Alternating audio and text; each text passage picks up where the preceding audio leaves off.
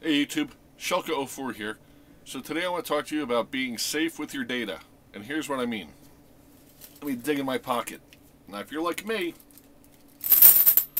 you got one of these thumb drives handy somewhere. I carry mine on my keychain, which is probably the wrong place to have it. But I also have one in my computer case, and there's one inside. Now here's the problem. This thing has essentially replaced the floppy disk. If you don't know what a floppy disk is, either you're too young or you need to Google that. But back in the day, that's how you carried data around. Now, we use these thumb drives. The problem is this.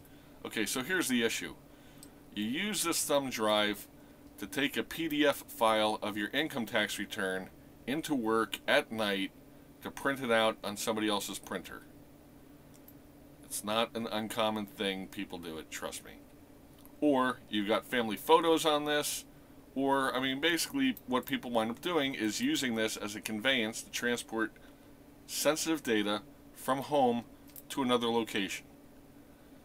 The problem is, if you just go and, once you've utilized that file, if you just go and hit the delete key on that file, you haven't really erased it from the chip.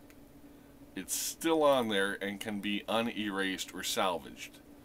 So what you need to do is, a lot of antivirus programs will have something called data scrub or data shred or a drive wipe or something like that.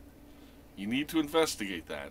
Also, and I'm not sure what version of Windows this started with, but on my Windows 8 computer there's something called, I think it's the shredder. It's not the undelete option, and I think it's a little icon called shredder. And what you can do basically is open a utility like that, point to the thumb drive once it's attached to your computer, and then what will happen is that utility will write onto this chip a nonsensical series of ones and zeros that basically overwrite the memory area where your sensitive data is stored.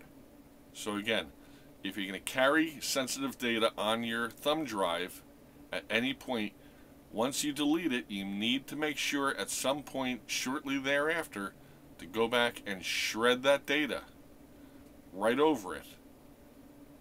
If you have any questions, feel free to leave them down below. Otherwise, please subscribe to my channel, and I look forward to hearing from you. Shulka04 out. Thanks.